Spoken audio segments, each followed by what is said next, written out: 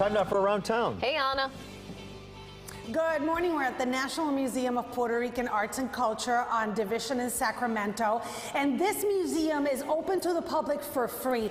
But this time they have this beautiful exhibition from the Museo de Ponce, the Ponce Museum, one of our most important museums on the island, that if you donate, when you come see this exhibition, that donation will go to help the museum open its doors. It's been shut down since the earthquake in Puerto Rico in 2020.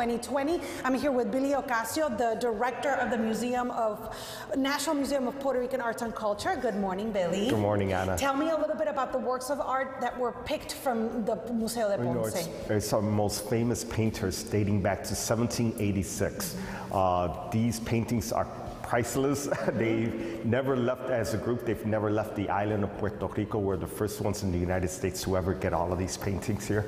It's a beautiful exhibit. Again, the Ponce Museum is in process of rebuilding right now. We're trying to help it, so your donations will help rebuild Museo de Ponce. There is video of what happened to the museum. As you know, Puerto Rico keeps receiving 1-2 punches from Mother Nature, because we had Maria, and then in 2020, right before COVID hit, earthquakes hit the island, and Ponce specifically has a historic part that was extremely affected. That's where the Museo de Ponce is, and it sustained a lot of damage. And now, Billy, you were telling me they still have no power because of Fiona. Yes, we spoke to the museum yesterday. They still have no power.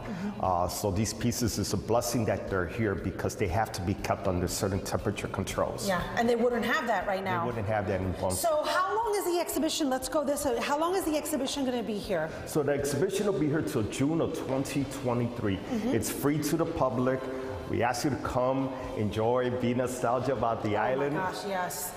And I love it because it's all landscapes and still life from fruit, and it's stuff that I can still, you know, there's sites and aspects of the island that are still untouched by how nature has affected our beautiful Isla del Encanto. So come check it out at the National Museum of Puerto Rican Arts and Culture. Free to the public. There is parking.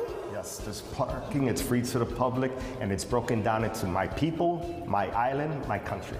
Absolutely. All right, guys, you have a wonderful day. This is WGM Morning News, and we will see you bright and early tomorrow at 4 a.m. Have a beautiful day.